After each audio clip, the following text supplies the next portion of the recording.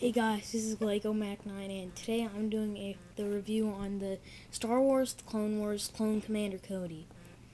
And he is an awesome figure. I got him at Kohl's for $10.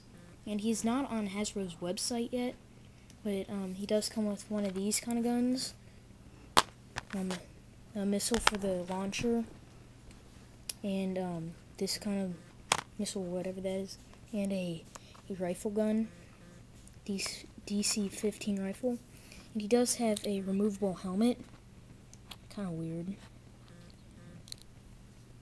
And for articulation and posability, his legs move, his knees go down and they sort of turn, not really, and the feet turn and they go up and down.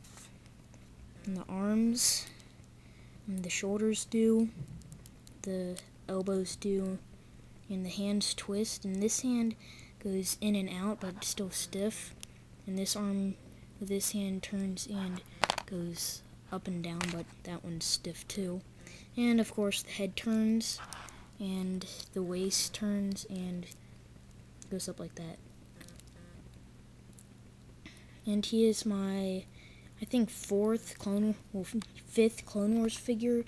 They have Captain Rex, a clone trooper, a 501st clone trooper, and a battle droid. And one thing I thought cool about Commander Cody is that right here, he has this little antenna on his shoulder, but you still can bend the elbow like that. Bend his elbow.